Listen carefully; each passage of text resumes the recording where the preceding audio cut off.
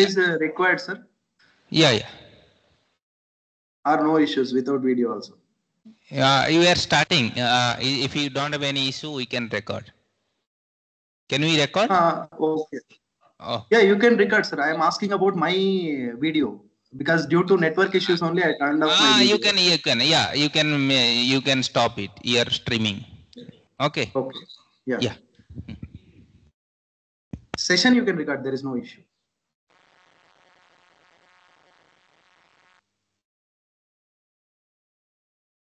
Yeah. Very good morning to all of you. Am I audible, right? Yes. You please carry on. Okay. Okay, sir.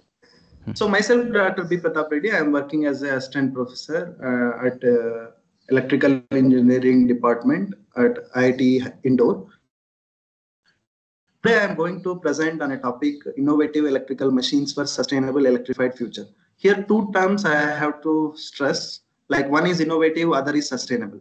So as we all know that we are moving towards the electric vehicles, right, from the fossil fuel vehicles. So will it be the electric vehicles are really sustainable? I have shown one image here, left corner one image and the top right corner one more image. So from these two images, we can visualize that whether it is electric or not with respect to the source perspective. So one more aspect is what are the different type of components we are utilizing inside the vehicle. For example, batteries are there and machines are there, and other inverters like power converters and other components like ACs, lights, all other things. Mainly powertrain aspects, we have power converters and batteries and electrical machines.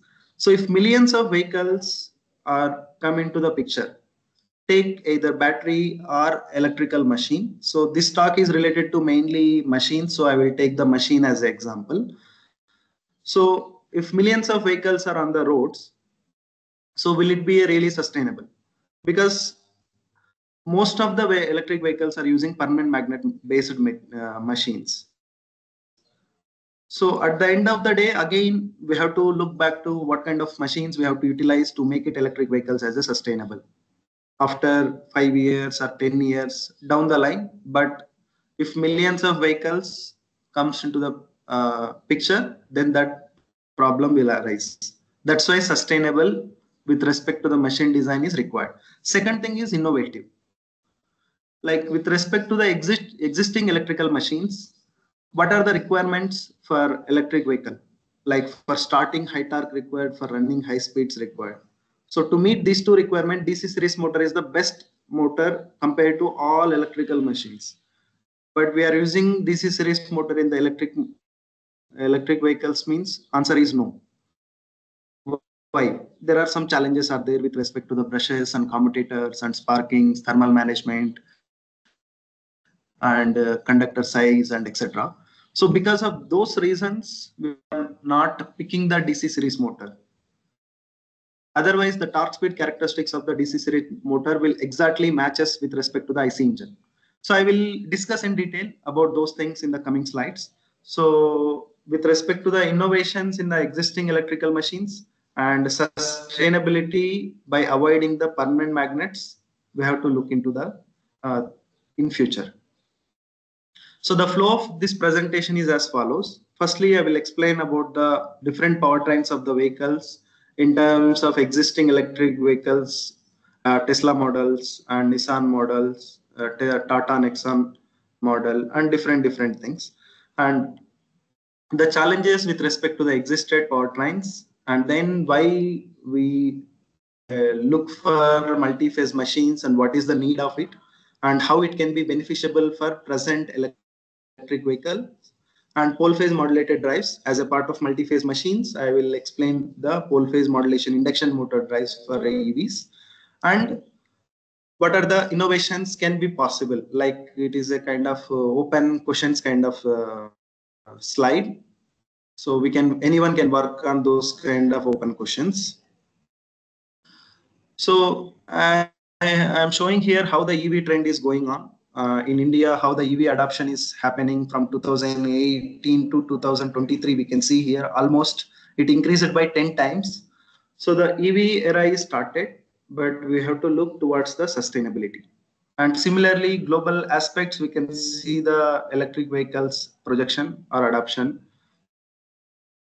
And with respect to the powertrain requirements, the types of electric vehicles are classified into low duty, medium duty, and heavy duty vehicles. In terms of low duty vehicles, the battery rating is less than 25 kilowatt hour. And once if we'll charge the battery, full charge, then we can travel to 50 kilometers. And at present, BLDC machines and induction machines and hub motors we are utilizing. The ratings of these machines will be 10 to 30 kilowatt. One example we can see here, our Ola models, our Bajaj and TVS model, TVS iQube also there. And medium duty electric vehicles, we can see here, battery rating is 120 to 25 kilowatt hour in that range. And once if we'll charge the battery fully, then we can travel 365 kilometers. And they're utilizing the induction motors and permanent magnet synchronous machines. And the power rating of the electrical machines are 80 to 100 kilowatt with respect to the earlier models, like the models which built before 2015 and 2016. But nowadays, the rating of the machines are not limited. It reached already 600 kilowatt, and people are keep on increasing their power ratings of the machine. Why they are increasing? Also, I will tell in the coming slides. And examples, Tesla Model S or Nissan Leaf S Plus we can see. And heavy duty vehicles are not for the personal vehicles, like transportation kind of vehicles, either buses or trucks, etc. So where the battery ratings are greater than 160 kilowatt hour, and once if we'll charge the battery 136 kilometers, and the induction machines and PMSMs are the suitable candidates for this type of heavy duty vehicles. And the motor rating is greater than 100 kilowatt, and it can be anywhere around 600 kilowatt as per the present trend. And what are the bottlenecks for the electric vehicles in the present scenario? If we will discuss, one is higher cost, especially in terms of batteries and magnet-based machines. And remaining all are similar to the conventional vehicles. Only the drivetrain is the change with respect to the fossil fuel and EVs. And then charging infrastructure. The crucial part of the electric vehicles adoption is the charging infrastructure. Home charging is possible always, but it is the overnight charging. So DC fast charging stations are not available at present in our country. Slowly, it is we are building up. But in Europe and US, so many charging stations are already developed. The necessity of this charging station, at least within a 5-kilometer radius or 10-kilometer radius, one DC fast charging station should be there. The adoption will be much higher rates, similar to our petrol pumps. So we can see the petrol pumps within a 1-kilometer radius in all cities, and even in the villages also, we can see at least one pump in 10 kilometers radius. So the next thing is the range anxiety, that is vehicle range. The vehicle range is directly depends upon the what kind of load acting on it, including the human load as well as the vehicle curb weight and as well as the battery rating. So we can't to increase the vehicle range, we can't increase the battery rating or battery weight. Battery volume and weight will increase. Again, who has to take care of this weight and volume means machine has to take care. So overall weight of the vehicle will increase, then the machine has to generate more torque. So everything is interlinked. So we have to select an optimal way such that range should not be compromised, as well as vehicle efficiency or drivetrain efficiency should not be compromised. And investors for quick transformation or quick adoption. Like at present, Indian government is giving so many subsidies for EV adoptions, and we can get it through that subsidies, or EMI schemes are available. So those things we have to explore, and we have to get it for the EV adoption. And next thing is not completely zero carbon. The vehicles are, if we are charging the electric vehicles based upon the energy which is generated from the fossil fuel resources like coal power plants or petrol or diesel stations, then it is completely not a electric vehicles. So it is not a sustainable. So we have to charge the EVs from the renewable energy systems, either it can be solar, wind, fuel cells, hydro power plants, and etc. Especially coal, we should not use, and petrol and diesel things we should not use. Then we can say it as electric vehicle is sustainable. And then limited choice of the vehicles, and the limited choice is one thing, and cost is the other thing. Both are side by side. So which edition we have to take, or which version of vehicle we have to take. And limited service and maintenance. This is another key challenge. For example, onboard charger is there. If a simple diode gone also, the local service station technicians and local service people don't know what happened in that complete circuit. We can't scan and we can't get it where is the accurate exact fault. So for that we have to replace complete board of the onboard charger. So it will be it will increase the maintenance cost as well as the skilled technicians required. And battery technology to support the charging structure fast DC fast chargings. So battery technology has to support. So in order to charge the battery overnight, so we have to pump some very small magnitudes of currents. But if you want to charge the same battery within 1 hour or within 30 minutes, we have to pump a lot of currents. For that, battery should be capable to take the higher magnitudes of currents. So battery technology also has to be advanced. Then the charging times can come drastically, as well as battery lifetime we can increase, and advancements in electrical machines. So I will focus with respect to the advancements in the electrical machines in this presentation. So coming to the powertrain of the vehicle, what is required? So we want to design an electrical machine for electric vehicle, right? So basically, what are the things we should consider? So whether it can be a IC engine vehicle or electric vehicle, what are the forces we will encounter is driving force and drag force with respect to the air resistance. If you are walking, some kind of air resistance, we'll see if you are running at 5 kilometers per hour or 10 kilometers per hour, we'll see some kind of air resistance. Same way for vehicle also, there is a air resistance and a rolling resistance with respect to the frictional things, and example gradients or hilly stations, etc. So all these forces we have to overcome, and we have to drive the vehicle. And on top of that, and what speed we have to drive the vehicle also matters. For example, 100 kilometers per hour or 200 kilometers per hour. So based upon all these aspects, we have to design the drivetrain. So it is same for both IC engine as well as electric vehicle. So the thing is, what are the key things required to design this kind of drivetrain or to meet this kind of requirements? Tractive force, if you want to generate, what are the things required? So first thing is, for starting application, we require the high starting torque because of higher inertia and the low. Second thing is acceleration times plays the crucial role. For example, if you are designing an electrical machine to reach 100 kilometers per hour in 10 seconds, and the same 100 kilometers per hour to reach 5 seconds, these are the two instances. So the machine which we are designing 100 kilometers per hour within 5 seconds will be a bulky and higher rating one. If you want to reach 100 kilometers per hour in 10 seconds, there is no problem. Then we can design some lower rated machine. And for running condition, we require the higher speeds at lower torque. So these two are the key requirements for any drivetrain, any vehicle or any drivetrain, and whether it can be IC engine or electric vehicle.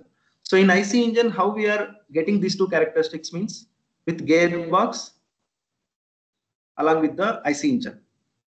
So whatever the torque and speeds generated by the IC engine, we are modifying according to the gearbox. and we are delivering to the wheels. So basically we will see the multi-stage gearbox such that during lower gear thing we will get the higher torque, and higher gear things we will get the higher speeds. In electric vehicles, electric motor will deliver the required torque and speed. So gearbox will amplify the torque or speed according to the requirement. So in general, multi-stage gearbox is not required in electric drivetrain. Either it will be single speed or two speed gearbox is required, depends upon the torque speed. So whatever the mechanical power generated by these two systems will be torque into speed, and vehicle velocity will be the revolutions per minute of the drivetrain into 2 pi wheel radius by 60. These are the basic formulas. If we'll follow, then we can get the speed of the vehicle. So we will discuss now existed electric vehicles. So first thing, if we'll see the Tesla Model 3, so there are different type of versions are available in this Tesla Model 3. And if we'll see only the motor perspective, interior permanent magnet machine, synchronous machine, and in the long range, AWD means all drive, where the front side as well as back side, all wheels can be controllable, and it can be dual drive or all wheel drive will be there. So here we can see one motor is permanent magnet and second motor is induction motor. Induction motor is at front, and synchronous motor, permanent magnet synchronous motor is at the back side. And we can see the ratings of these motors. So I think rating is not specified here, power rating. Okay, but for the Tesla Cybertruck, we can see here. So here also different versions are there. The power rating of the machines will be, we can see here 315 HP or 235 kilowatt. This is only single motor based rear wheel drive system, but dual motor all wheel drive based system, we can see here 450 kilowatt. And in the tri motor all wheel drive, where three motors will be there, front side as well as back side, including both locations, we will see three motors. Rear side, two drives will be there, and front side, one drive will be there. So here, two permanent magnet machines and one induction machines are used. And the rating we can see here 630, including all three motors, 630 kilowatt is there. So the power rating is not limited. Why they are increasing power rating means one thing is acceleration times to reach 0 to 60 miles per hour with respect to the seconds only. And the wheel torque requirement also we can see here, 1396 Newton meter is required here, and 1000 Newton meter is required in the all-wheel drive condition. So to meet these torques and these speeds, top speed also we can see here 210 kilometers per hour, and these acceleration times, the motor rating is keep on increasing. So there is no boundary for that. As per the requirements, the rating of the machine is keep on changing. And same way we can see Porsche Taycan vehicle where two permanent magnet synchronous motors are using, and two versions I have shown here, and the ratings of the machine also we can see here 560 kilowatt and 500 kilowatt, and continuous power also mentioned here. And Audi e-tron model and Nissan Leaf models also we can see. My main objective to keep all these existed vehicles are what kind of machines we are utilizing, the rating of that machine. That's it. Only these two aspects we have to look into all these existed powertrains. Here two synchronous permanent magnet motors, and here one synchronous permanent magnet motor. And the ratings with respect to the Nissan Leaf is 80 kilowatt only, and torque we can see here 280 Newton meter. Whereas in the Audi e-tron, the power output of the machine is 475 kilowatt. And same way Jaguar I-Pace, also permanent magnet machines, and Tata Nexon, which is the most selling electric vehicle in our country. We can see here the rating of the machine is 110 kilowatt and motor torque is 250 Newton meter. And here we can't compare this Tata Nexon with Tesla Cybertruck or Tesla Model S, where motor ratings are different and acceleration times are different, battery ratings are different. So all depends upon what kind of requirements we are considering at the initial point of time to design the electrical machine. So here summary we can see till 2014 as per the some literature I have taken this data. So power density and peak torque and rotational speed and cooling, which type of cooling we are utilizing. So we are generating this much of 1000 Newton meter torque and 100 kilowatt rating of the motor. So in that case, thermal is a crucial, thermal management will play a crucial role. So what kind of cooling material we have to utilize or coolant we have to utilize means either it can be water or glycol, depends upon how efficient it is. And power density and specific power of the electrical motors which are using in these models we can see in table 2. If I'll take Nissan Leaf, the power peak power density is 4.2 kilowatt per liter and specific power is 1.4 kilowatt per kg with respect to the permanent magnet synchronous machine, one machine, and magnet weight is 1.895 kg and magnet mass per rating with respect to the kilowatt 23 grams per kilowatt. So, and in order to make the innovations and in order to increase the efficiency of the electrical machines, what kind of materials we have to utilize, especially with respect to the flux densities and thickness of the sheets, we can see here. So different type of samples and different type of material composition like cobalt iron, we can see here. 49% of the cobalt and 49% of the iron and 2% of other materials. And sheet thickness 0 to 0.2 to 0.5 mm will be there, and flux density with respect to the 0.8 kilo ampere per meter, and flux density with respect to the 2.5 kilo ampere per meter we can see in terms of Tesla. So, and material density with respect to the how much weight it will be there we can see here gram per centimeter cube.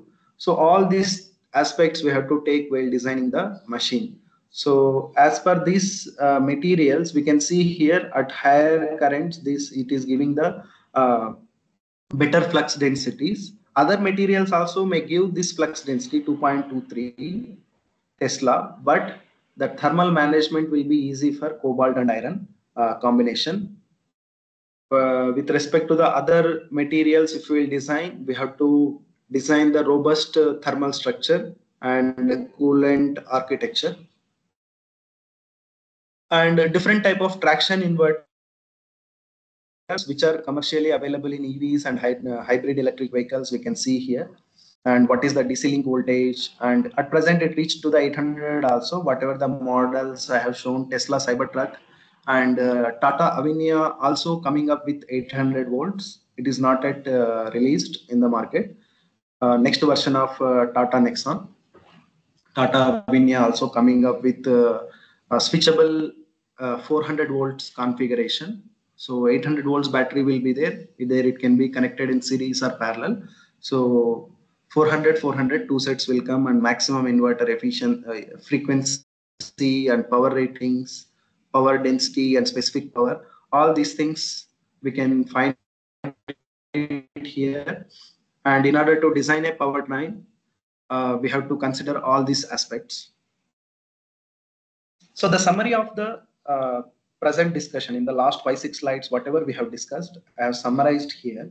We can see here different type of vehicles are presented at the left side of the slide, and which type of motors we are utilizing on the right side I have mentioned here. So only few manufacturers are coming up with 3-phase induction machines, and few manufacturers are coming up with both machines. Like few Tesla vehicles are utilizing permanent magnet machines as well as induction machines to cut down the rare earth magnetic materials. And most of the vehicles are using permanent magnet based synchronous machines, or BLDC is nothing but a permanent magnet machine only. So the challenge with respect to this vehicles will be the rare earth magnetic materials. So we have to avoid the rare earth magnetic materials because we don't have any resources. And if we have resources also to produce the magnets, it will result in a lot of pollution and global warming. Again, it is not a sustainable solution. So one challenge with respect to the existing architectures will be permanent magnets usage. and the rating of the machine is not limited, right? It is keep on increasing. I have shown till 630 kilowatt, and it may not be limited also. So to handle this higher power ratings, three-phase solutions are may not be feasible, three-phase machines. So power per phase will be, for example, 600 kilowatt is there. Power per phase will be 200 kilowatt. And associated power electronic devices also handle that much power and that much voltages accordingly. So power per phase and torque per phase will be very high, and higher ratings of the semiconductor. So to meet high power requirement, so three-phase solutions will be more bulky and the fault tolerant capability also coming down. So that's why we can think some alternative solutions. The answer is multi-phase machines. I will explain the different type of multi-phase machines and what are the advantages. And to get the different torques and different speed, I have shown the multi-motors like dual motor, tri motors, and etc. So this also eventually increase the curb weight of the vehicle. Even though advantages we are getting, there are other side challenges are there. And gearbox or transmission systems we are utilizing, either it can be single speed or two-speed transmission systems. The compared to electrical components, the mechanical component maintenance as well as efficiencies are lesser. Because of that reason, how we can avoid the gearbox systems and transmission systems, we'll see with respect to the multi-phase machines. And the crucial thing is the thermal management. We have to see how efficient way we can make the thermal thing. So the aspects will be, we have to future aspects or future innovations in what areas required means to reduce the mechanical gearbox, or to at least reduce the footprints of the mechanical gearbox and maintenance things. And second thing is magnetless machines to meet the same kind of torque speed characteristics. It should be highly fault tolerant, even though whenever we are traveling, either it can be fault from the machine side, fault from the battery side, or power converter side. The drivetrain should not stop delivering the power to the vehicle. It should deliver with reduced rating such that we can travel from faulty location to the garage. And the fourth thing will be how to handle the high situation with respect to the reduced ratings of the semiconductor devices. For example, 600 kilowatt inverter we have to design. So how to design that thing with the lesser ratings of the semiconductors. And efficient design with respect to the different material, selecting by different materials and cutting down the mechanical footprints. So overall efficient design of the machine as well as powertrain is a key aspect. And the available machines with respect to the non-rare magnetic metals. One is induction machine, one is DC machine, other is reluctance machines. Either it can be switched reluctance machine or synchronous reluctance machine. Each and every machine has certain challenges. Induction machine also has certain challenges. To meet the same performance of the permanent magnet machine is not possible with these machines, but we have to make some innovations such that we can compete with permanent magnet machines. So the challenges with respect to the DC machines, we all know that brushes, and the challenges with respect to the reluctance machine is it will take higher current to deliver the torques, higher torques, and the only torque component is the reluctance component. Reluctance component is nothing but attraction of iron piece towards the magnetic material or a magnet. In induction machine, the challenges are torque as well as the efficiency aspects. We are able to achieve 90 to 95%. Still further higher efficiency is required, and starting time higher torques required. If we'll get higher torque at starting, running condition will be poor. Or if we will get the steady condition efficiencies are higher, then starting torques we have to compromise. So how to attain both will be a challenging task. We have to work in that areas. These are the few innovations required in respect to the machines. At the end, again, we'll see this slide. But now I will focus on the induction machine, how we can overcome the situation for starting as well as the running condition. Both requirements I have to fulfill. Starting torque, higher torque, and running higher speeds. So we can see here torque torque speed characteristics of IC engine as well as the electrical machine, whether it can be PMSM or any type of machine, the torque speed characteristics will be like this for electric vehicle, and for IC engine it will be like this. So during starting condition, we will operate in gear 1 or gear 2, right? So there it can generate higher torques, and during running condition, we will operate in gear 4, where it can generate higher speeds. The challenges with respect to this kind of vehicles will be non-eco-friendly and lower efficiency, and footprints are very high, and maintenance cost also will be very high. Whereas in the electric vehicles, we can see it will operated in constant torque region as well as constant power region by flux weakening things to meet the starting requirement as well as running requirement. The challenges already we have discussed: permanent magnets, three-phase solutions, and footprints with respect to the transmission or gearbox system. And other than this, the running condition may initial days will see some maintenance cost will be very high. Slowly it will come down. How the way how the electric vehicle cost is coming down, same way the maintenance cost also will come down. The example we can say, like if any fault happen in inverter IC or inverter PCB or onboard charger PCB, we can't as minute diodes or minute capacitors. So it will take a lot of time to replace that particular component in the complete board. If it is under warranty, we will get for free of cost. But if it is not under warranty, it will be they will replace complete charger or complete inverter board. So it will be a slightly costly. Later, if technology advancements happens, and then with respect to the skill sets of the service stations, we can see the lesser maintenance cost. So the mechanical power equation will be, we can see here for an electrical machine, power is directly related to the how much torque we are generating and how much speed we are getting at that particular point.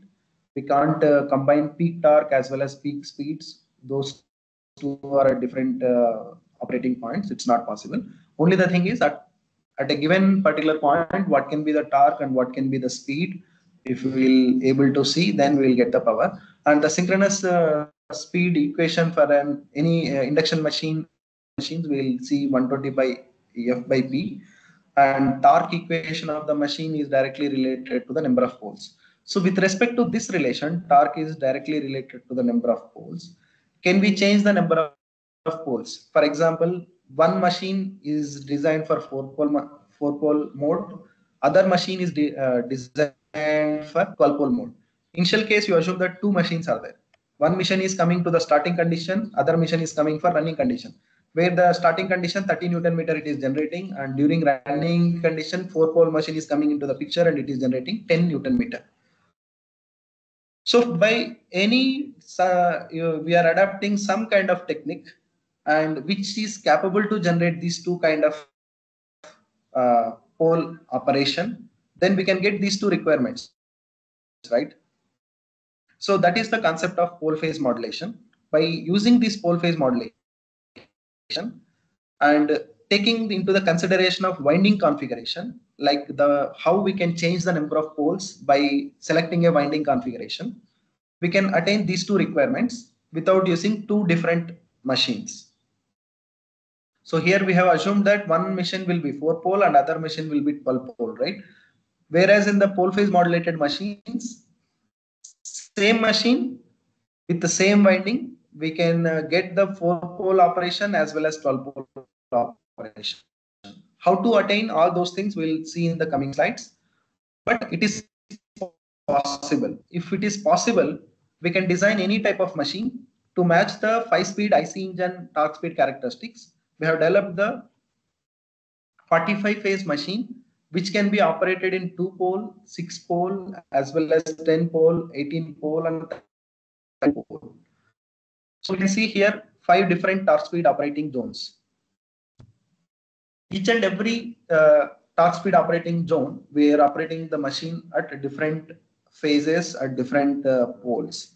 By changing the number of phases and poles by utilizing the power electronic converter, we can attain all these characteristics. And in running condition, starting condition, the induction machine performance will be poor with respect to the power factor and magnetizing currents and inductances, magnetizing inductances. Whereas in the running condition, we can see the higher efficiencies.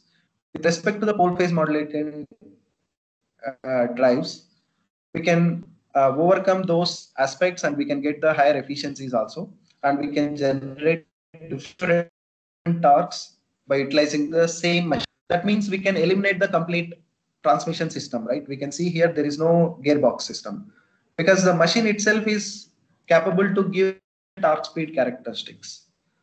Along with that, better power distribution per phase also we can see here. Same 600 kilowatt, we are designing for 3-phase machine, and 600 kilowatt for 45 phase machine. 600 by 45 will be the per phase power in this kind of systems. 600 by 3 is nothing but power rating of the 3-phase systems.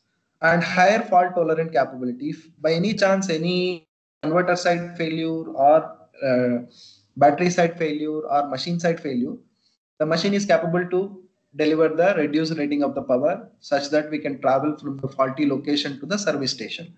And maximum power can be captured during regenerative braking. We can see here, this dotted line, P2 curve is the power curve of the conventional 3-phase machine. And P1 curve, this solid brown line is the P1 power line of the multi-phase machine with pole phase modulated drive. If we will apply a brake at this instant, assume that we are operating at a speed of ns by 9. So we will get the power this much only. So if I am not wrong, are you able to see my cursor? So we can see the amount of power which is capable to do the regenerative braking. We can see here. Whereas in the proposed multi-phase machines based pole phase modulated drives, the maximum power we can capture it during regenerative braking. And better thermal management also. Why better thermal management can be possible means the per phase power down, and per phase ratings of the semiconductor device also coming down, and we can distribute the heat dissipation to the different locations such that thermal management we can do easily. And why multi-phase machine? Is there any number limitation, like why not 6-phase, why not 9-phase, or why not 45-phase machine? Any number of phase machine we can utilize it. Depends upon the application and depends upon the requirement. But the advantages are same for all type of multi-phase machines. One is higher efficiency by reducing the stator I2R losses. It will not be a huge improvement with respect to the efficiency. 1 or 2% we can improve with respect to the stator copper losses. So these copper losses are significant for high power rating machines. So with there we can get the significant improvement in efficiency. Whereas in the low power machines like 50 kilowatt or less than that ratings, we'll see 1 or 2% only. And I already mentioned better power distribution. We can see here power or torque, 1/3 is shared by each phase. For 9-phase machine, 1/9 is shared by 9-phase machine. And fault tolerant capability, we can see here, if 1 or 2 phases becoming faulty means in 3-phase system, complete system we have to be shut down. Whereas in 9-phase machine, even though 1, 2 or 3 till n-3 phases faulty, or n-3 number of phases are healthy, we can operate the machine. And the voltage and current ratings of the devices also will come down. Either voltage will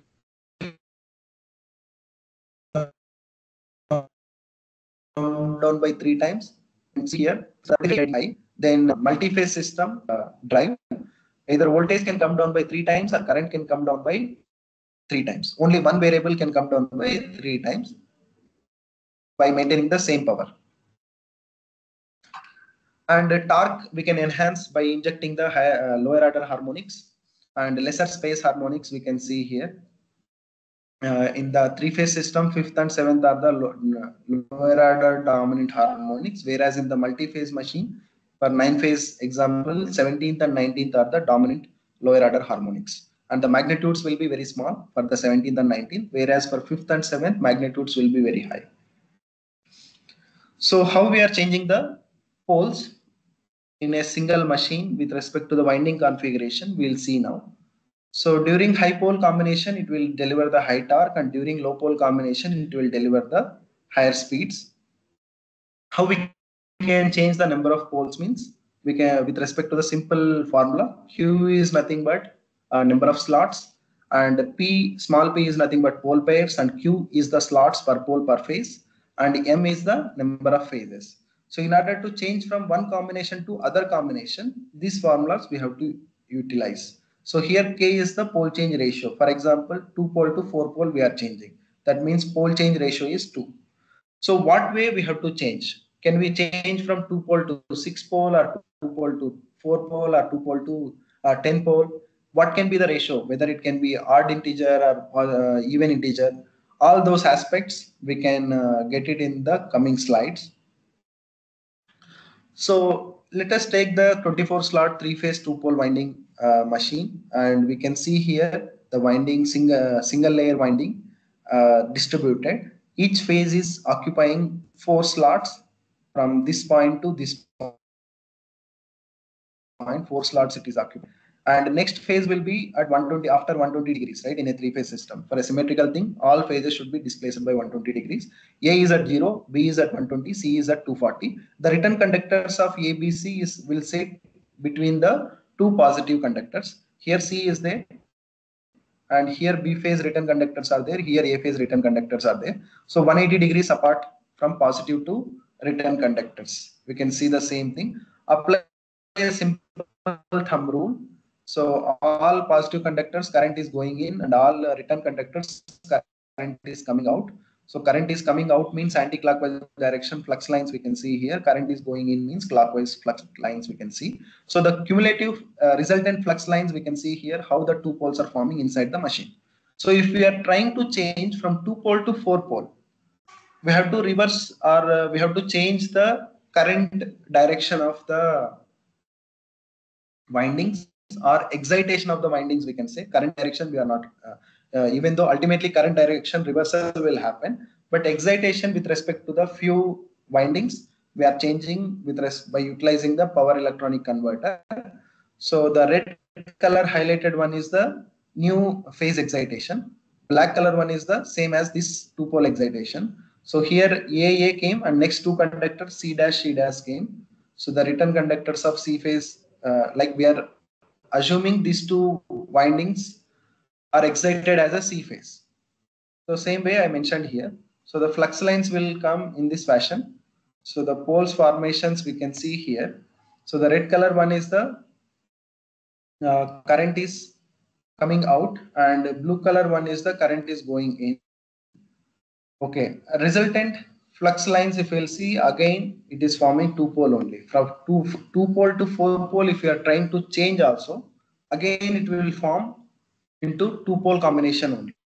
So there is no change in number of poles, such that there is no change in torque speed characteristics.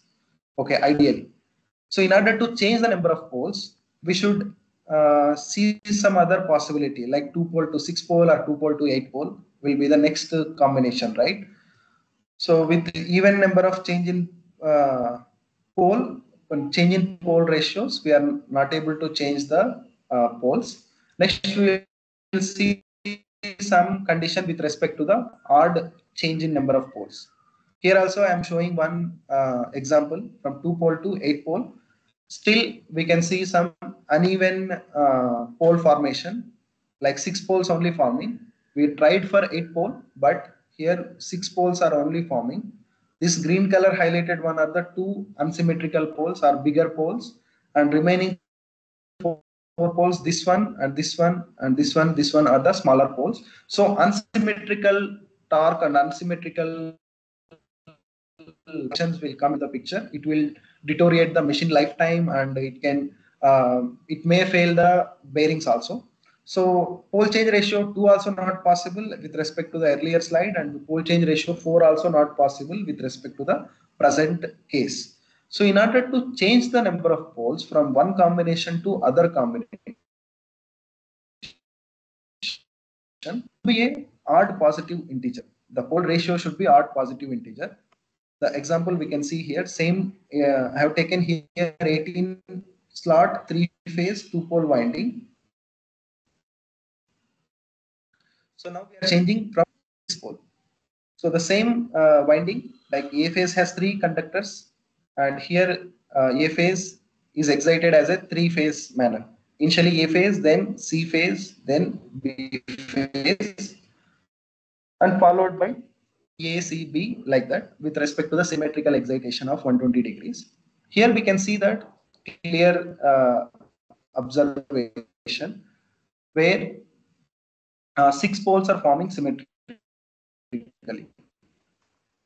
With respect to the A, C dash B, 1 pole, and return conductors of A dash, and a positive conductor of C, and B dash is forming another pole.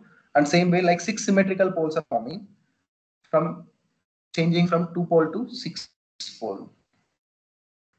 Like how we are changing, I will tell in the coming slides by utilizing the power converter. For now, just follow how and what we are changing the section to 6 pole or 2 pole to 10 pole. Odd ratio should be there in order to change from one pole combination to other pole combination.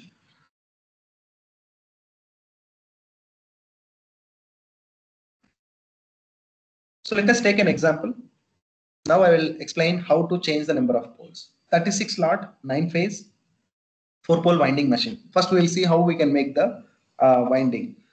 So I have taken 36 slots. Okay, 9 phases means all windings has to be displaced by 360 by 9, that is 40 degrees electrical. So here we can see all windings are displaced by 40 degrees electrical format we can see here. Then B is at 40 degrees electrical, C is at 80 degrees, followed by till I phase, 9th phase, that is at 320 degrees. Same way for next pole pair. Each pole pair is electrical equivalent of 360 degrees and mechanical equivalent of 180 degrees for 4 pole machine. So same thing we can visualize here. So the first phase is sitting in this slot, A phase conductor. The A phase return conductor is coming here in 10th slot as per this winding diagram. So this is the F phase winding. So A phase has 2 terminals. This is starting and this is ending. Same way, all 9 phases will get a total of 18 terminals outside. So starting, all dots are starting and remaining all are ending of that particular phase. So here we are taking 18 terminal outside. If you want to make so 9 terminals are sufficient to bring it outside. All 9 phases, starting terminals we have to bring it out. And the second ending terminals we can make it star either inside the machine or outside the machine. So for 3 phase 6 terminals we will see outside, right, to connect either in delta or star manner. So for 9 phase we can bring it out 18 terminals or 9 terminals. So this is the machine we can see here. This is the 9 phase induction machine. So 9 terminals are connected to the 9 phase 2 level inverter. So these are the 9 phase current. And how flux loops will form we can see here. Apply a simple thumb rule. So I am taking at this instant. So A phase has positive current. We can see here. So yeah, with respect to the positive current, here current is in and here current is out. And again at A current is in direction and here current is out. So flux lines are anti-clockwise direction. So with the same way, we can see the current instant, where like for example for C phase, it is a positive current. So wherever C positive conductor is there, we will see the positive cross, and wherever the C is there, we will see the dot, the where current is coming out. So if we visualize the flux lines formation, how the flux lines are forming, like this, all flux lines with respect to the individual conductors we can see. So if we'll see closely, from this point to this point, all flux lines are in one direction. So these flux lines will form one loop, one bigger loop. And same way, 4 flux loops will form. And these flux loops are nothing but here flux lines are flux lines are coming there towards right to left, right? So and going towards this way. So with respect to the flux lines flow, we can define the north pole and south pole. Wherever the flux lines are coming in means that is the north pole, and going away from the pole means that is the south pole. And the way how 4 poles are forming, we have seen here. So with respect to the same 9 terminals, by changing the excitation, here excitation we have given 360 by 9, right? 40 degrees we are giving. So if we'll change the excitation, how we can change the number of poles? I'll show now. So this is the 9-phase inverter structure or power converter. So 9 windings are there, and 9-phase 4-pole mode we have seen all are displaced by 40 degrees, and 3-phase 12-pole mode, 3 windings we are grouping as a one set of winding. Assume like in a 3-phase machine, 3 windings are in parallel, are excited with same fundamental. So 3-phase 12-pole mode, the 3 windings will get the same fundamentals excitation such that 3-phase symmetrical rotating magnetic field will form. Whether it is possible with respect to the mechanical arrangement or not, we can see here. So this is the winding table for 9-phase 4-pole mode. We can see A phase is connected, A phase coil is connected to the 10th coil, and G phase coil is connected to the 13th coil. So as per the 3-phase 12-pole combination, if I want to make a winding diagram, so first pole to 12 pole means 360 by 12, right? So the pole. So from first slot to fourth slot, I need a conductor. Like in the first slot, current should go in, and fourth slot, whatever the conductors are placed in the fourth slot, current should come out. So the same thing we can observe here, even though coil pitch is different, as per our initial winding, coil is connected from first slot to 10th slot, and then 13th slot to 4th slot coming back. So current is going in from the first slot and going out from the 10th slot, again coming in the 13th slot and going out from the 4th slot. So whatever it may be the winding position, I need first slot, whatever the conductors we have, that should get the 0 degree fundamental current going in, and 4th slot 0 degree fundamental current coming out. So the blue color highlighted one we can see here. Same thing is happening here with respect to this particular excitations, 0 degree, 120 degree and 240 degrees. So A phase and G phase winding with respect to the excitation I have shown here. So this is the mission where all 36 terminals are taken out. If not, only 9 terminals are required to make this drive time. So these are the winding table or winding disposition with respect to all 9-phase 4-pole as well as 3-phase 12-pole. So the difference is A phase, D phase and G phase are displaced by 120 degrees in 9-phase 4-pole mode, electrical as well as mechanical manner, whereas in 3-phase 12-pole mode, the windings are mechanically displaced. We can see here R and 4th slot and 1st slot and 7th slot. These 3 windings are mechanically displaced but electrically getting same fundamental. So if electrically in phase means flux will be in phase and we will get the 3-phase rotating magnetic fields. So in 3-phase 12-pole mode, how we are getting the 12-pole flux loops, we can see here. Same way, consider any instant in this cycle, one fundamental cycle, A is positive, B is positive and C is negative. I have taken one instant. With respect to that, apply a simple thumb rule and we can see the different flux loops forming in the machine. So 12 poles are formed here by simply changing the excitation with respect to the machine. How to control the torque and speeds, we can see with respect to the vector control aspects and controlling aspects. So first, technically, how the poles are changing, visually I am showing here. So these are the flux loops for a 36 slot machine, 9-phase 4-pole and 3-phase 12-pole. So we can see how the flux lines are like rotating magnetic field is happening inside the machine. This is the like theoretically we are analyzing with respect to the simple thumb rule. So the same thing, how ANSYS Maxwell simulations or EM simulations, we can get it. I'll show in the next slides. So here we can see whatever we have seen in the earlier slide, theoretically with respect to the thumb rule, and same thing is matching with respect to the ANSYS Maxwell simulations.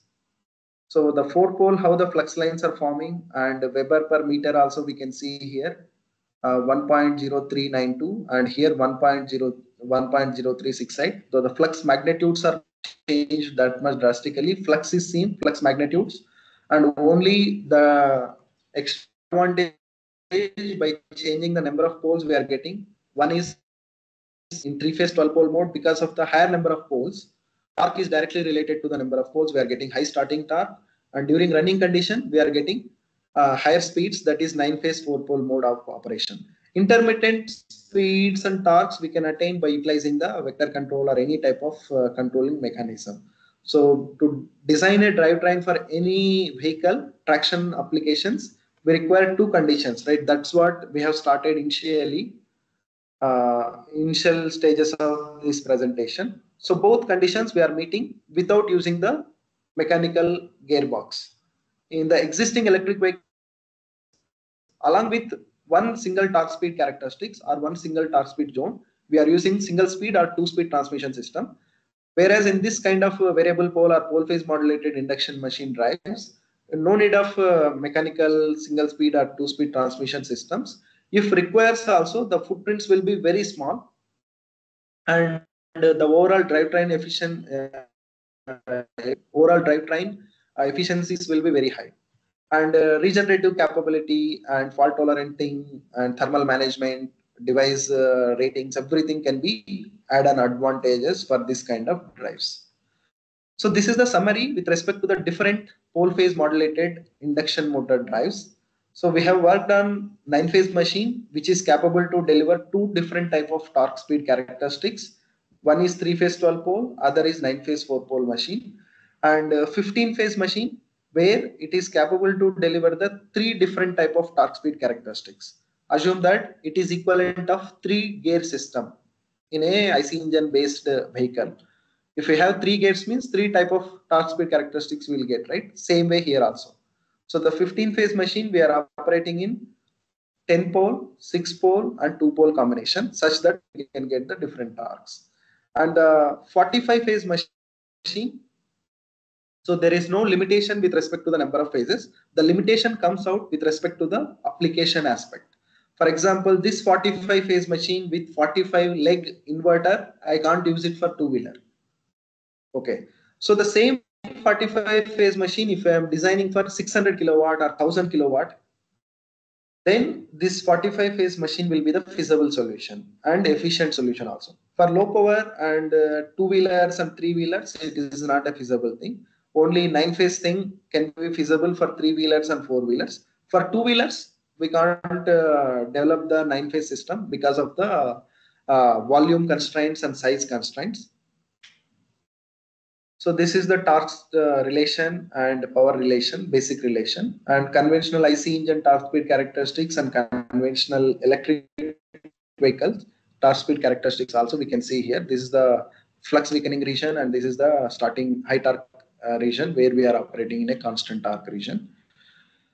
So this is the summary with respect to the existed electric powertrains and proposed multi-phase machine pole phase modulated drives. So first row is the IC based thing. I have considered the Mahindra XUV 300 vehicle here, and where power rating is 83 kilowatt and 1200 cc engine, 6-speed transmission system or 6-stage gearbox.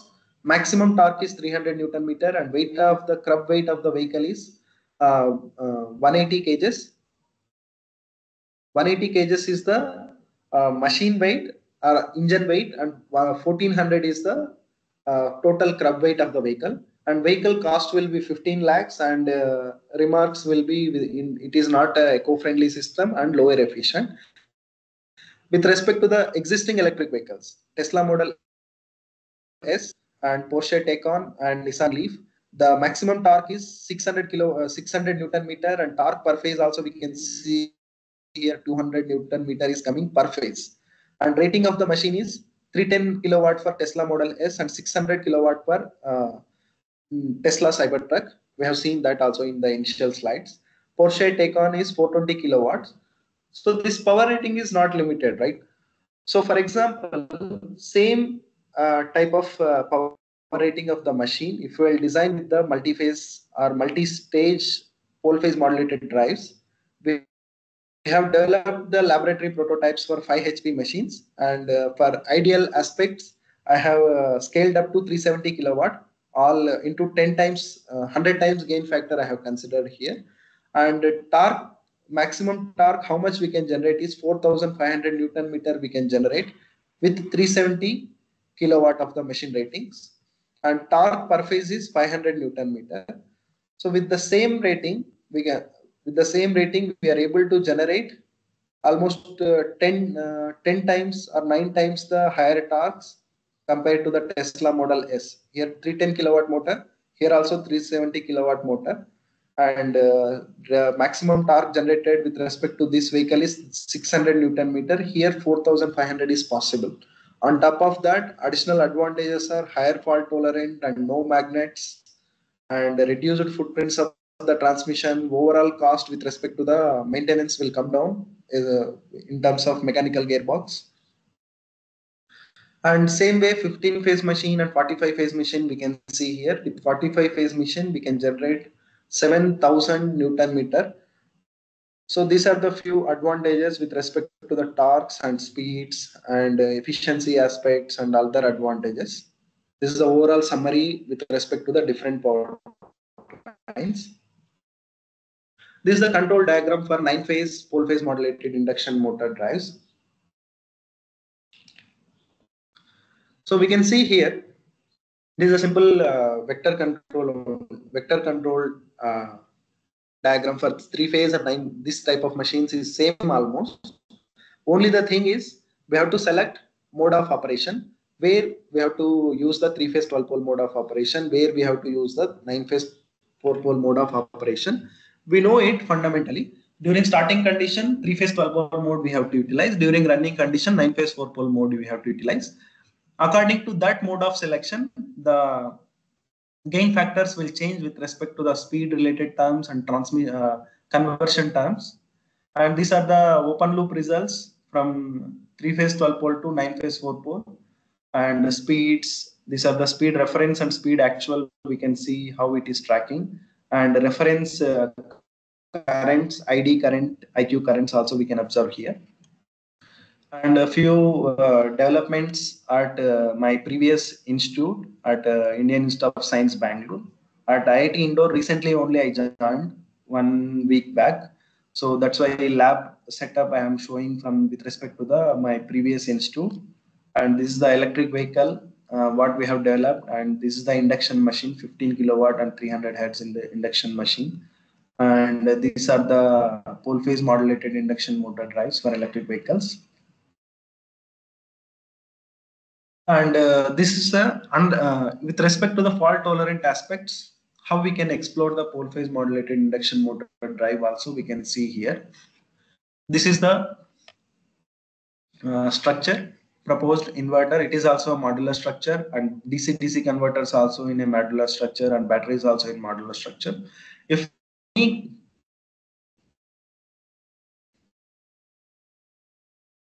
DC structure or machine side, the complete system we can reconfigure it as a 3-phase system, and we can drive the vehicle in 3-phase 12-pole mode continuously with lesser speeds, and torque will be as per the requirement, and power rating will be reduced accordingly.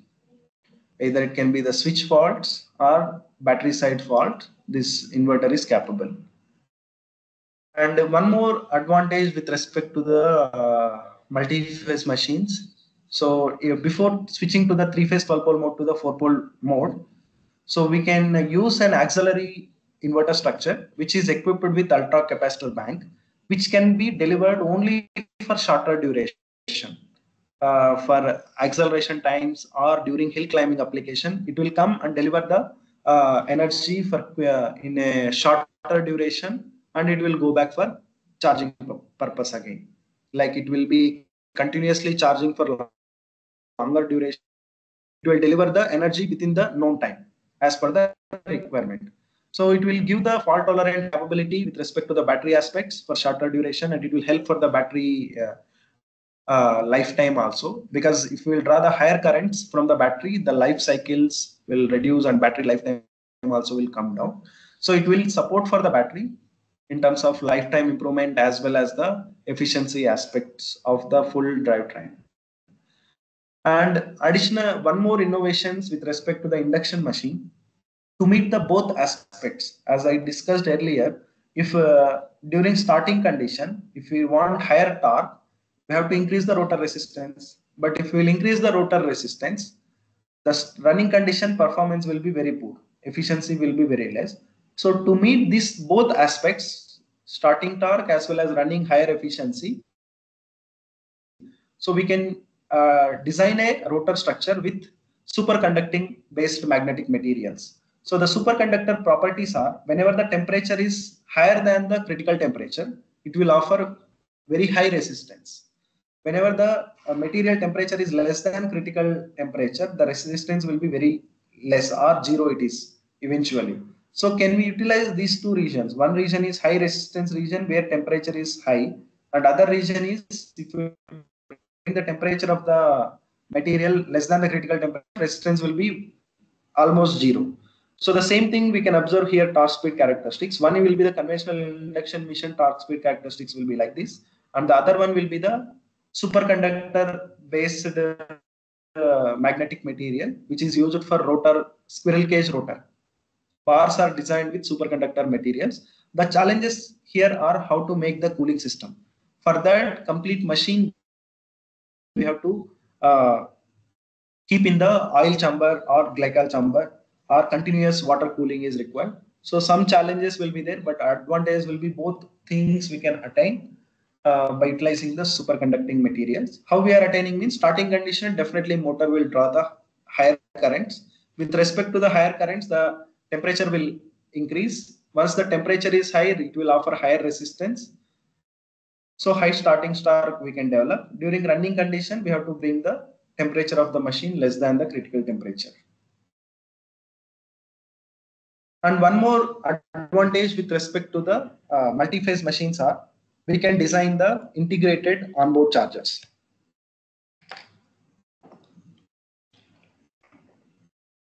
Integrated onboard chargers are nothing but the machine and inverter which we are utilizing for driving the vehicle. We can see here battery structure is there, DC to AC we are converting, and motor is there.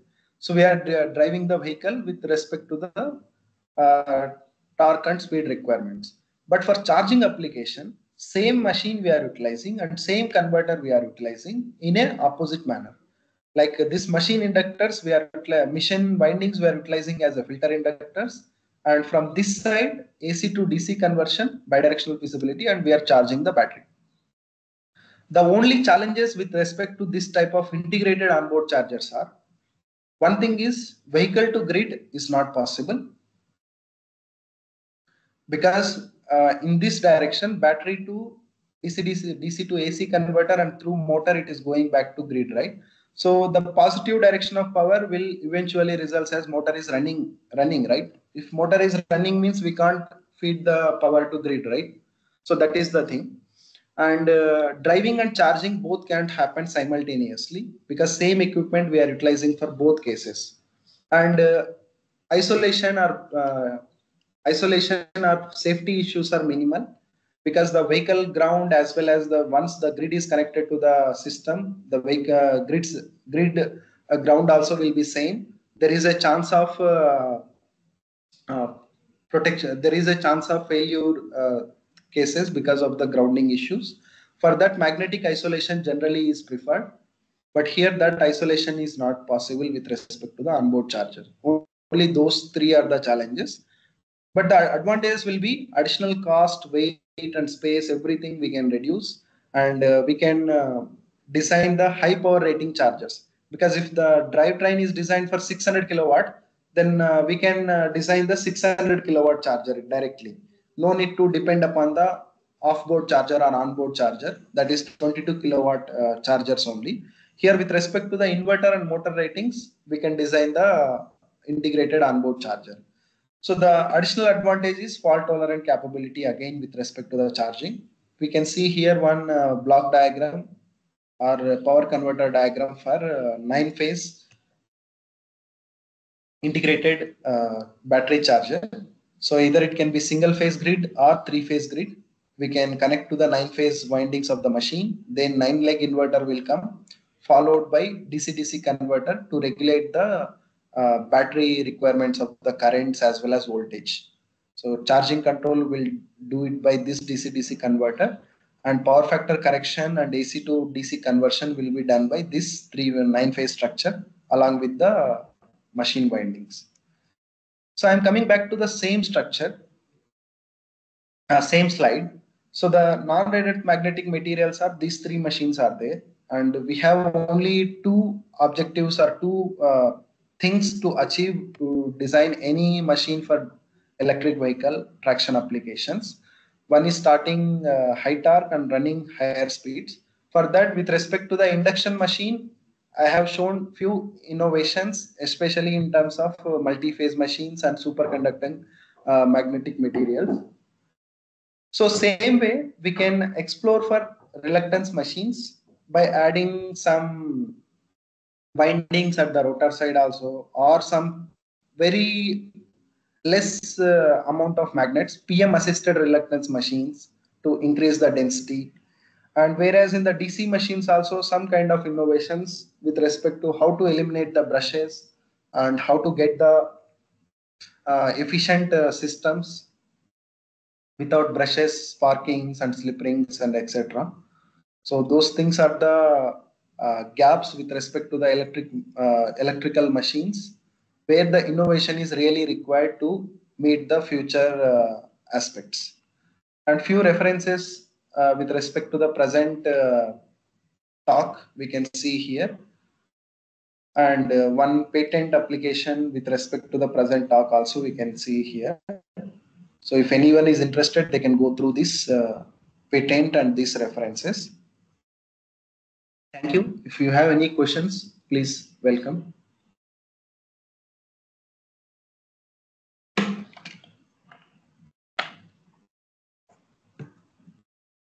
Hello, sir.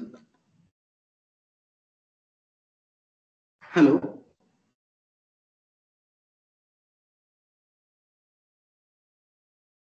Hello. Hello, sir.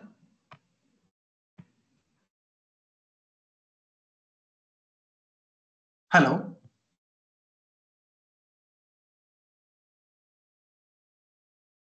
Hello. Pratap, hello. Yes, sir. Professor, Yes, I sir, think someone is trying to ask some queries. Yeah. Okay, okay, sir.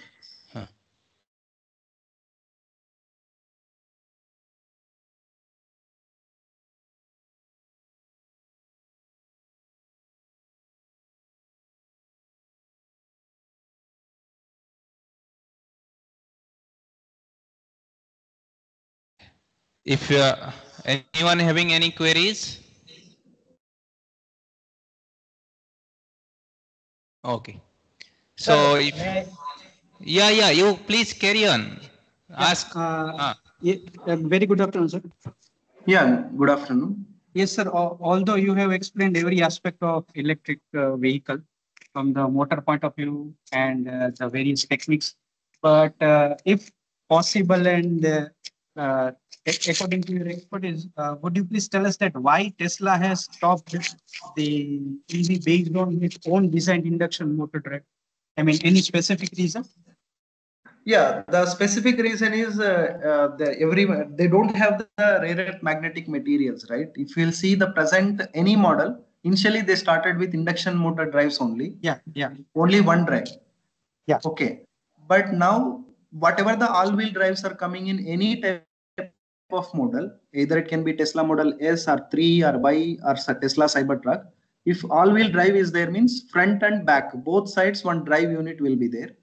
So one drive unit, definitely they are keeping induction machine. Other drive unit, they are keeping the permanent magnet synchronous machine. So in future, definitely we will come. They will also look back to the induction or synchronous reluctance machines. Fully on that particular. Yeah, fully on those things because the magnetic reserves are not there. Okay. And So that too, we are utilizing magnets in all applications, right? Not only vehicles. Each and every application, one or another way, we are utilizing the magnetic materials. So if millions of vehicles come to the picture or come to the roads, we don't have any magnetic materials. Okay, so means the abundance of, I mean, the availability of the particular magnet is the reason. Could be the reason. Yeah, that is the main reason. Nothing else. That's why, see, if I'll keep both the drive units are PMSM drives, there is no problem for me now. As you just think from the designer perspective, we will get the higher torque densities, we will get the higher power, and we can make the compact size also. But why people are using one induction machine and one PMSM means they want to cut down some dependency on magnets. By the same way, they don't want to compromise on torque or some power density aspects. Okay. So they want to cover each and every aspect by using. Yes. That's why. Yeah, that's why one unit they will keep induction machine, one unit synchronous machine. In every of the manufacturing product they are making, I mean, cyber trucks to cars, one unit is PMSM and one is induction. Is it? Yeah. I know all Tesla models are using same, but few manufacturers are using both are synchronous machines. I can show you. Jaguar I-Pace is using both synchronous permanent magnet synchronous machines. Okay, you can see here permanent magnet synchronous motor only they are utilizing. Both are. If all-wheel drive model is there, same way. RD e-tron also 2 permanent magnet synchronous machines only. So the people will think towards the rare earth magnetic materials, then they will come up with first solution will be one induction and one permanent magnet machine. The people are already doing that thing, Tesla people.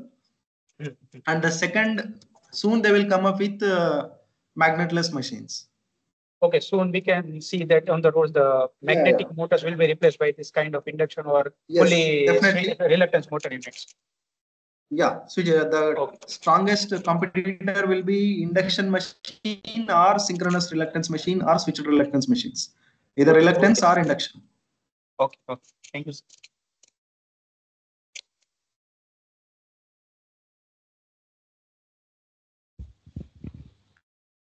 Is there any other queries from the participants?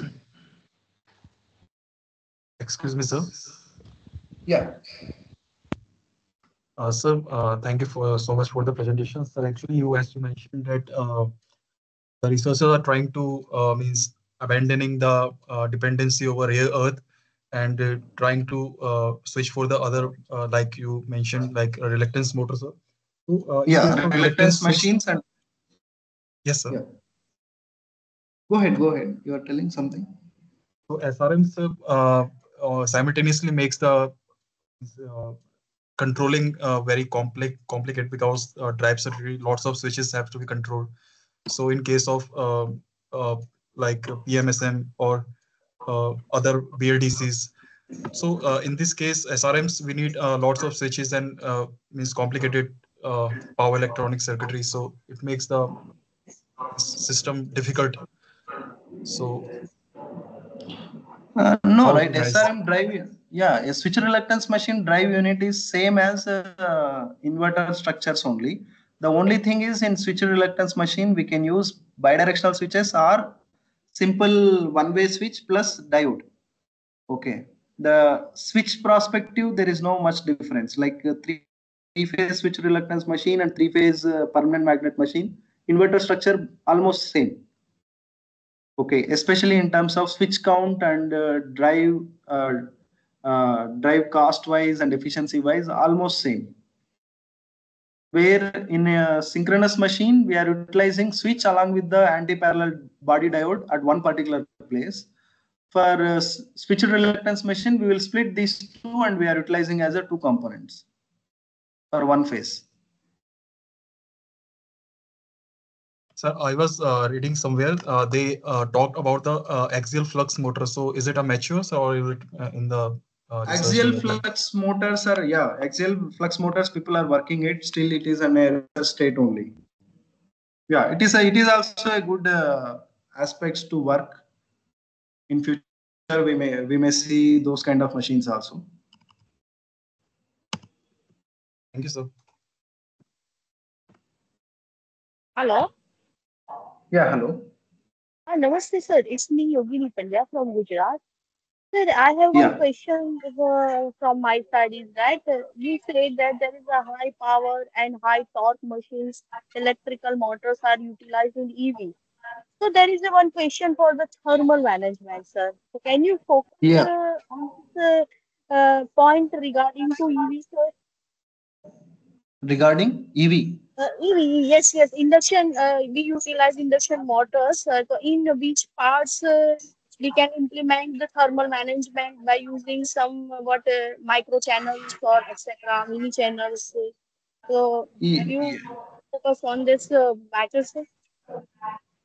Yeah, in this presentation I have not shown, but the presentation what I have shown is different type of thermal materials I have summarized in this slide. See, Okay. wherever the heat dissipation is there, see the thermal management, the first point is we have to find out the heat sources. Like Okay. winding is the dominant part, right? Heat generation Yes, will be sir. very high in the winding. And then Yes, sir. bearings, stator and rotor windings is the first thing, and then windings, then laminations with respect to the eddy currents and the core losses. Yes, sir. So all these heat sources first we have to identify, or hotspots we have to identify. According Yes, to sir. that, we have to go ahead with either it can be air cooled or liquid cool. Liquid cooled Okay. means within the limits means we can go ahead with water channels. Okay, And sir. then still better cooling is required means glycol and other Okay. liquids we can utilize it. Definitely some vents will be there. Through channels only we will cool down the winding temperatures as well as the surface temperatures. Okay, sir. Okay. Okay, sir. Okay, sir. Thank you. Thank you so much.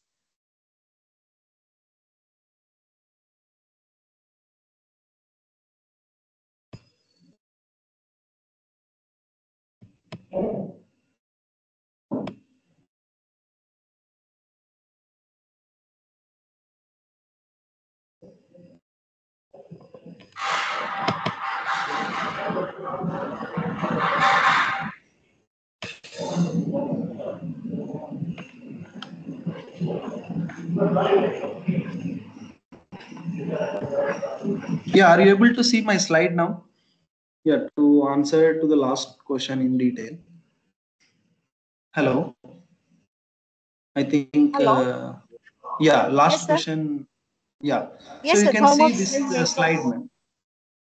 Yeah, you can Yes, sir. see this slide, ma'am. So Yes, sir. how the winding is cooled with respect to the channels. This is the inverter portion and this is the machine portion. So Okay. this is with respect to the RD e-tron liquid cooling. Okay, So the sir. channels we can see here. So the Okay, sir. purple color one is the motor one and blue color one is the power electronic inverter cooling. Yes, sir. Okay. Yes, sir. Okay. Okay. Thank you, sir. Yeah, thank you.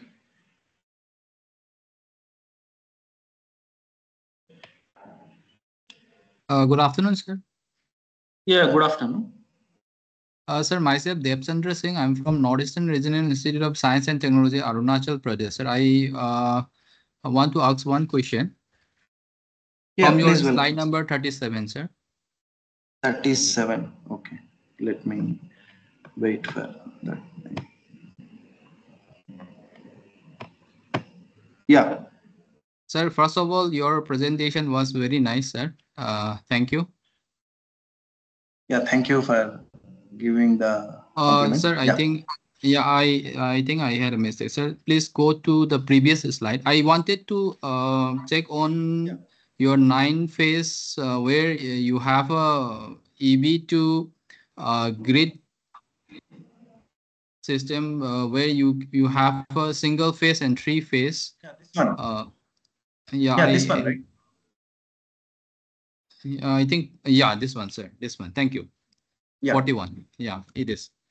Sir, in this particular schematic diagram that you have shown, you mean to say that this particular scheme has a feature of injecting to grid either single phase and three phase, either single No, phase no. or three phase? No, Yes. here the integrated charger mean only we are drawing the power from the grid only. Either it can be single phase grid or three phase grid. We can take the power and we can charge the battery.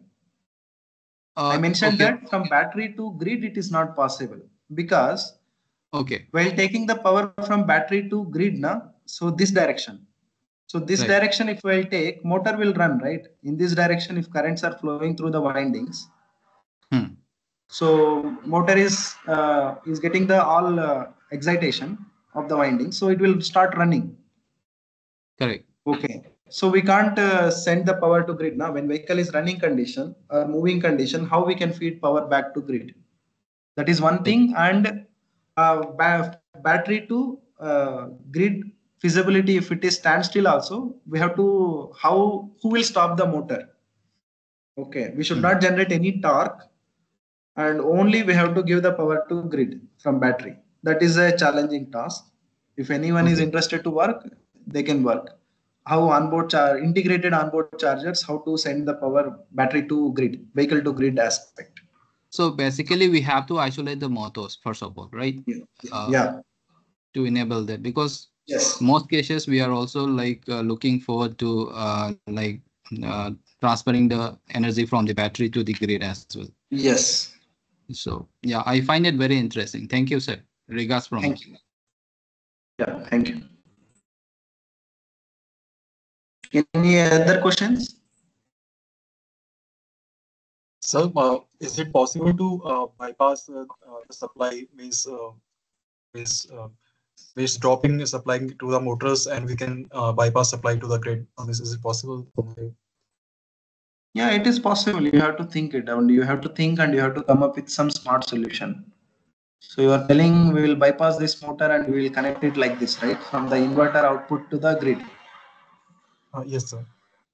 Yeah, it is possible, absolutely. Technically, there is no wrong in it. So, but how feasible it is, like how many additional relays or additional switches you will utilize it.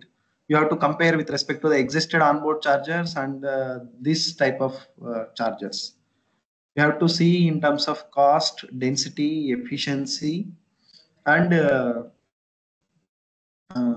yeah, these three aspects: cost and efficiency and density, and reliability or fault tolerant capability. All these things you can verify. If each and every aspect you are getting some positive, then your work will be novel and you will get some good amount of publications and feasibility, creditability also you will get it. Thank you, sir. Yeah. Sir, one more thing. Sir, are you working on the fast charging and slow charging? That is constant current, constant voltage charging schemes on your proposed models?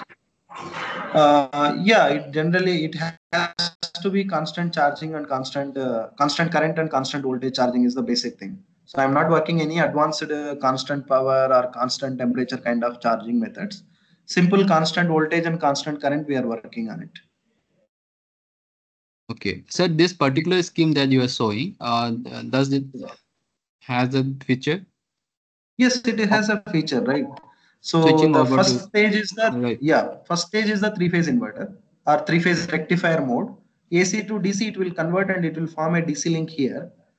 Then once you have a DC link here, DC to DC converter, right?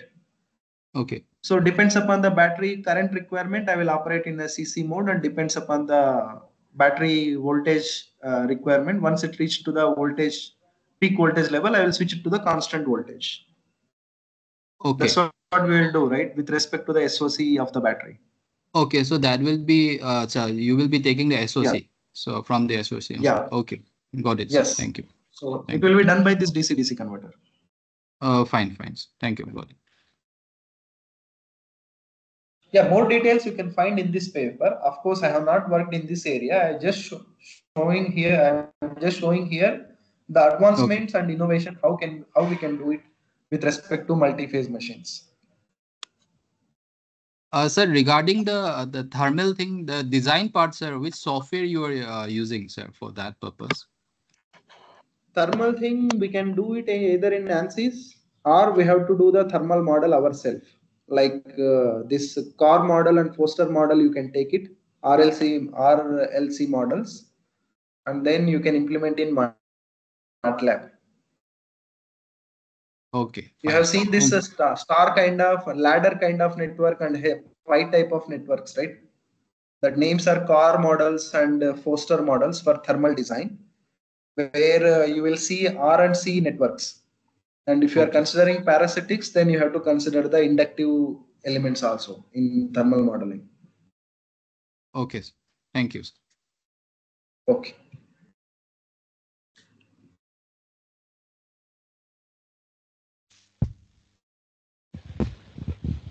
Is there any other queries? Yeah.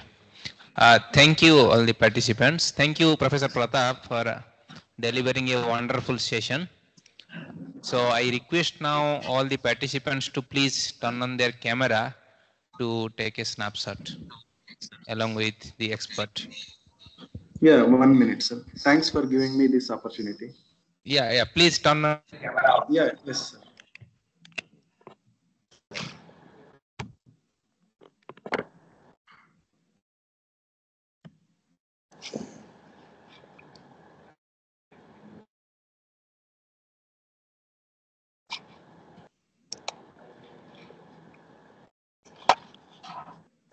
I hope my video is visible, right?